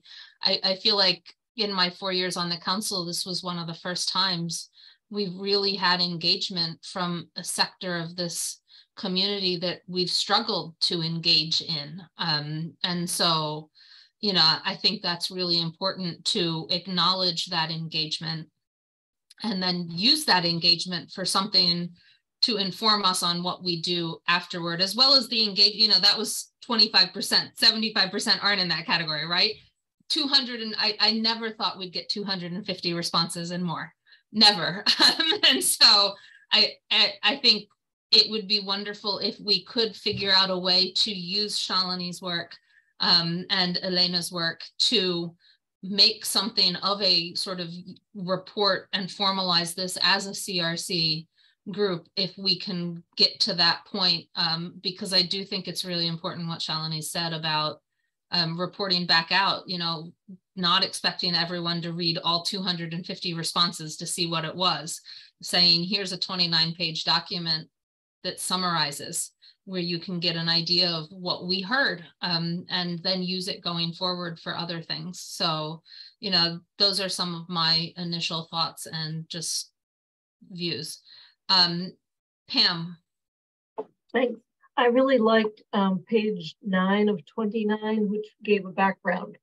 And it felt like if in fact this was going to be a report that goes out, that's a really important thing to have up front. And by the time I had gotten to page 9 or 10, I was like, oh, okay, yeah, that, because I think there was a reference to the goals for doing the bylaw reform. And it's like, oh yeah, here were the goals. Having them up front would be great, I think. So that was a really good page to, that I think needs a little more prominent. Thank you, Pam. Jennifer.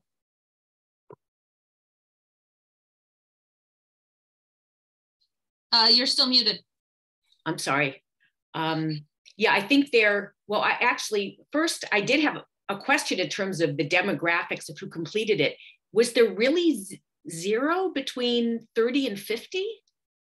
No, there wasn't. Because I remember reading some surveys that were from people who were in their 40s. I guess where it said, is it page 2 at the top? Yeah, it had respondents 18 to 29, and then it went to 50 to 59, 60 to 69, 70 to 79, and there was like from 30 to 49 was missing. Yeah, I can answer that in terms of that sentence is talking about the largest groups of respondents and their age ranges, and in order of what percentage is in those. So she highlighted the largest 4. Okay, so there were, but it's still interesting that kind of the, how do you put it? Certainly the people in sort of raising children years seem to be, so I don't know if that's because that's the demographic we're losing in Amherst. So that was really food for thought for me, but that's just an aside. Yeah, no, I mean, I appreciate the survey being done, you know, which we have to thank Shalini for, you know, just because you worked on this survey, right? And Mandy Jo. Okay, well, yes, that was a huge lift, and having all the data and having it compiled. So, I mean, hugely appreciative of that. We all are. But I would, if we're gonna, I think we should have an executive summary, but I think that we need to, because I feel since we respecting all the many people that completed a survey, and I know I'm a broken record on this point, but I do feel like on page 4, that under the heading negative consequences for neighbors of rental properties, I am concerned that the neighbors that completed it will feel that their concerns may be misrepresented in some of what's in those paragraphs. So I would want to be able to, treat that. Thank you. Not me personally, but the committee. I recommend that, if you've got specific changes you'd like to see, please send them on to Shalini. She can bring, based on the conversation we've had today and things that were mentioned, a new draft to a future meeting. I'm not sure which meeting yet, Shalini, so I'm thinking after Thanksgiving.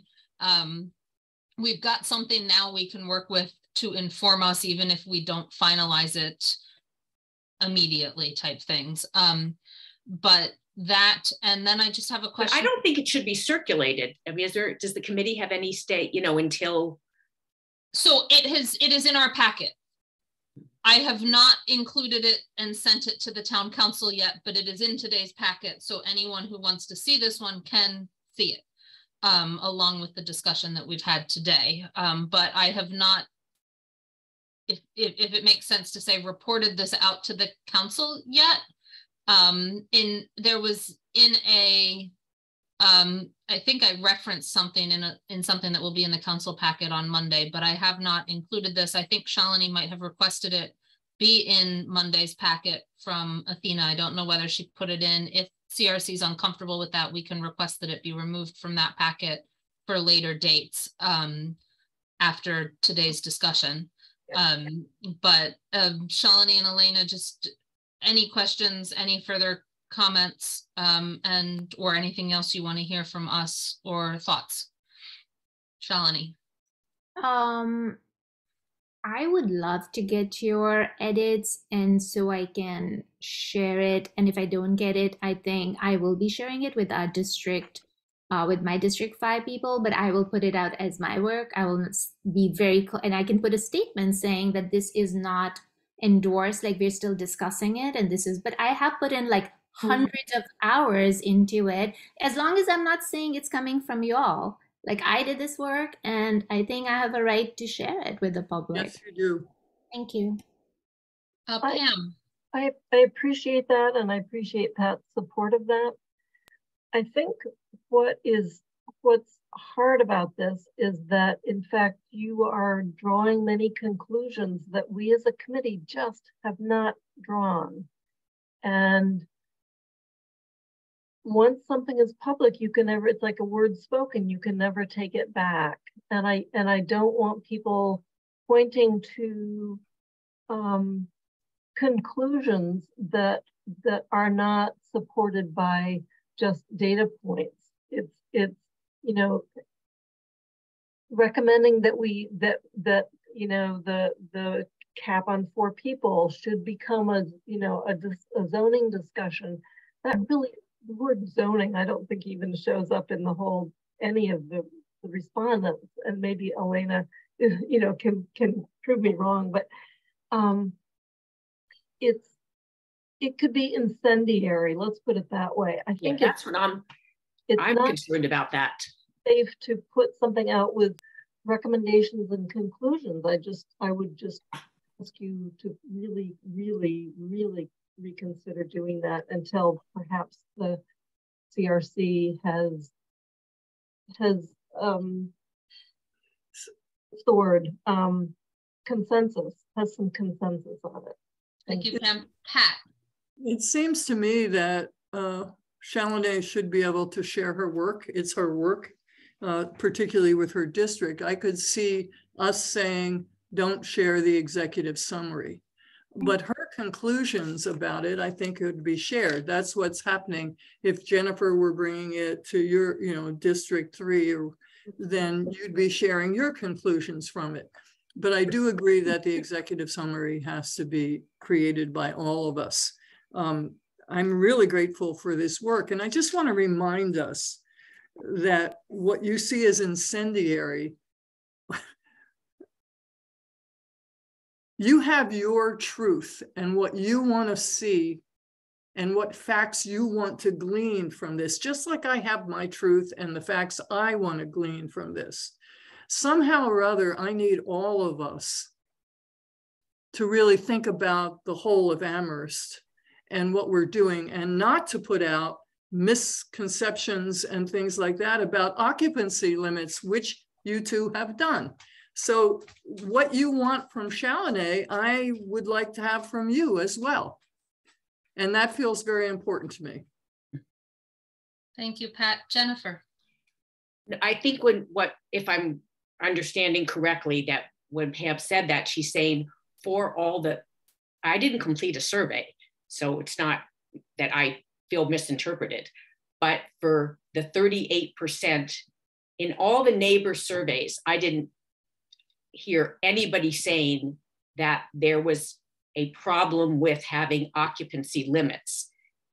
When occupancy limits were mentioned, it was a concern that they weren't being enforced. So I think that's what Pam was saying, that all the people who completed a survey and then are going to read, you know, if they read the executive summary, they'll say, wait a minute, who well, that's why I agree with you about the executive summary being held back by Shalini. Okay, I agree with you. Not anything else. I agree. That. But I'm also questioning the kind of information that different counselors have put out to their districts, depending on their interpretation and what they want and what they think their district wants to hear. So I guess I'm asking for all of us to stop that. Well, no, but we're here to represent our constituents. Yeah, but not by fibbing. Who's fibbing? Wait, oh my goodness. Jennifer and Pat, I want us to take a step back. Let's take a step back and just stay calm. Although not saying that doesn't always help at all. I will admit that. You went to the same training I did. Take a step back and just say that what I want to say is, as chair, it is clear this committee has very different views, particularly surrounding occupancy limits. We've struggled with it for the past 9 months in any conversation we've had. And so that is the one issue I'm seeing in this particular executive summary that has been brought up as the most sort of in conflict within ourselves. And so we might have to take a step back from that one in and of itself. We're almost out of time on this meeting, but I'm going to recognize more people. It is clear from this conversation, we're going to have to put this on an agenda again if we want to try and be able to get to something where we can put out a report as a committee on this, which I personally, and as chair, I think would be something that would be helpful to all. To be able to say, here's what we saw. This is you don't have to read 250 responses. Here's what we got, and here's a summary. So let's take a step back from that. Shalini and Elena, if they have time, will go back and take some of the comments we've heard and try and do stuff. Shalini was working really hard, and Elena were working really hard to be able to get it out in time for us to have the conversation today to start. And so, you know, I appreciate all of that work and the rush that went into trying to meet today's deadline, which means some of this may have ended up that way. But Shalini and then Pam, and then I'd like to move on to public comment as part of our meeting, because we are almost out of time for our meeting. Okay. So the question whether the survey talked about changing the occupancy limit, if you read page 24, where it says stakeholder perspectives on the 4 tenants rule, under tenants, under neighbors, under landlords, there are quotes taken directly from the survey. And it does say, from tenants' point of view, saying rather than having a law of 4 unrelated, there should be a limit based on the size and zoning of the property so that the landlord cannot place additional units abutting your home. The second person said, as a college student, the 4-person bylaw seems very outdated and pointless because this person can't live together with their girlfriend and whatnot. Another person said that the landlords sometimes misuse this limit to prevent tenants from complaining, because there are more tenants already living, and then they'll use that so it's being used in very bad ways from the tenant's point of view, from the residency. I really, that's the integrity that any researcher brings to a project, is to reflect all perspectives as fairly as possible. From the neighbor's point of view, I did include in their comments, which is, so for students, there's more density and it creates more, reduces the property income, rates. And so I tried to project all 3, and I'm not pushing in any agenda, but I want what it seems like from this particular, there are other comments too that we need to discuss, but with this, it does require us to reassess and have that conversation.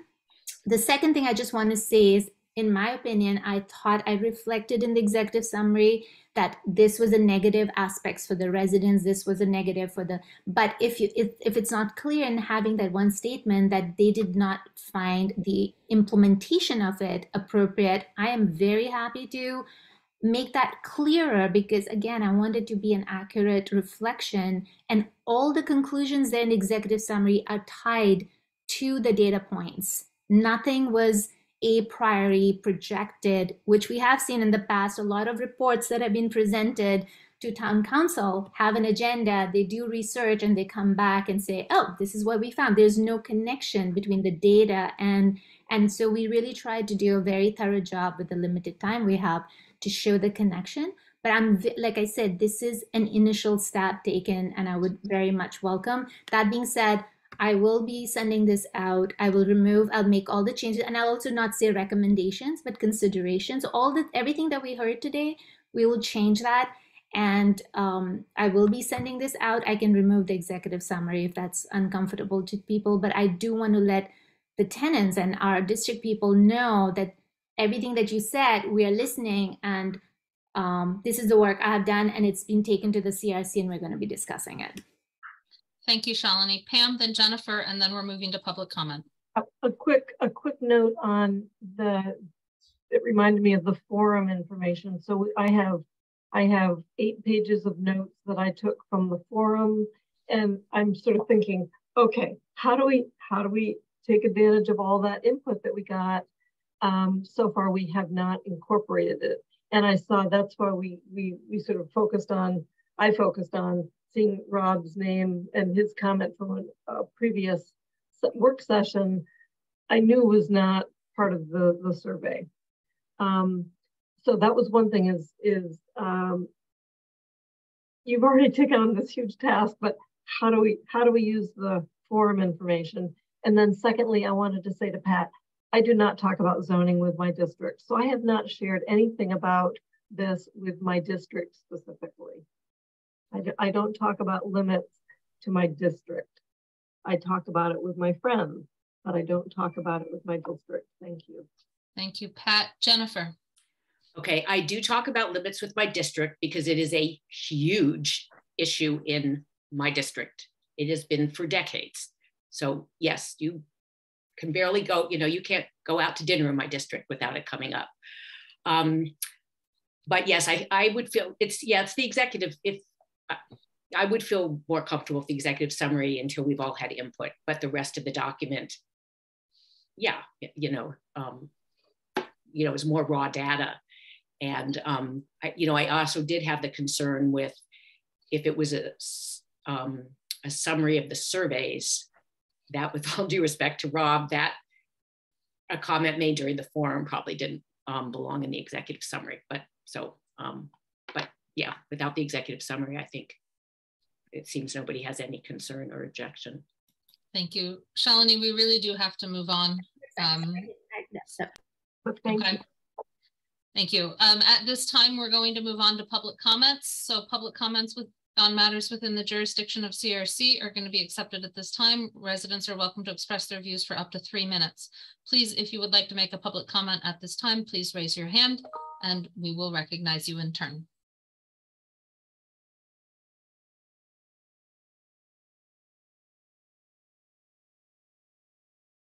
Seeing no hands, the public comment period is closed. With that, we're going to move on to minutes. We have Elena if she wants to say anything, and then we could. Yeah. Yes. No, thank you, Elena. Would you like to say anything else? I do really thank you for coming. When this goes back on an agenda, if you're available, I'm hoping Shalini will remind me if I don't remember myself to invite you again if you're available for continued discussion on this because of all the work you've done on it. I think it's important for you to be included. Anything you'd like to say? Yeah, definitely. Thank you guys so much for looking this over. Despite issues with the executive summary, I think all the data afterwards is really important, and things that have affected me and a lot of people that I know personally, especially in the community. So thank you for taking the time to look at it. Thank you. Thank you so much, and thank you for coming today. Minutes. We have 3 sets of minutes to approve today. The October 13th minutes, the October 24th minutes, and the October 27th minutes. I believe, Pam, you have some amendments to the October 24th minutes. Would you like to summarize those amendments? You're muted, Pam. Sure. I don't have them in front of me, but I recall that the Diwali date was wrong, or the time of the celebration was incorrect. And then I also think that this was the meeting that I chaired, and so, or vice versa, and so your name was where my name should have been. That's all I can remember. I just pulled up what you sent me. Your name was there when it should have been mine because I chaired this one. So that was one correction, and then looking at the other ones that you had, I'm going through quickly here. I know you mentioned the Diwali, either date or time. I don't see it on here immediately. Should have been under announcement somewhere, but I believe those were the two changes. In the October 24th one, the dates of Diwali are wrong. Yeah, so that's the other change, is the dates to Diwali. Yeah, the date and time. So I've made a comment on this thing itself. It's a small thing, but just in case anyone did see and happen to be wanting to come to Diwali, then yeah, it is November 5th, 3:30 to 6. Yeah. Okay. So are there any other changes to any of the other sets of minutes? Seeing none, I'm going to make the motion to adopt the October 13th, 2022 minutes as presented, the October 24th, 2022 special meeting minutes as revised, and the October 27th, 2022 meeting minutes as presented. Is there a second? Second, DeAngelis. Thank you, Pat. Any further discussion? Seeing none, we start with Pat. Aye. Mandy is an aye. Pam? Aye. Jennifer? Aye. And Shalini? Yes. That is unanimous for those three sets of minutes. I don't have any announcements. Does anyone else have any announcements? Next agenda is going to include the food and drink establishments, associate member vacancies, and we'll put residential rental bylaw on there. It will not be, to give Shalini and some time, it will not be this summary and analysis. It will be going back towards the bylaw and regulations itself. I'll try to get you more information as to which of those three we'll be working on and discussing more specifically, so that we can all focus our concentration on one thing once I determine and once I think through which we need to start our conversation with. So that's my next agenda preview. Shalini, you have something? Yeah, I was just going to say, I encourage people to just look at the data part of it, because even as we're having the discussions, to see what were the comments and if they tie or relate to the things that we will be discussing in our rental registration. Thank you. Are there any items not anticipated?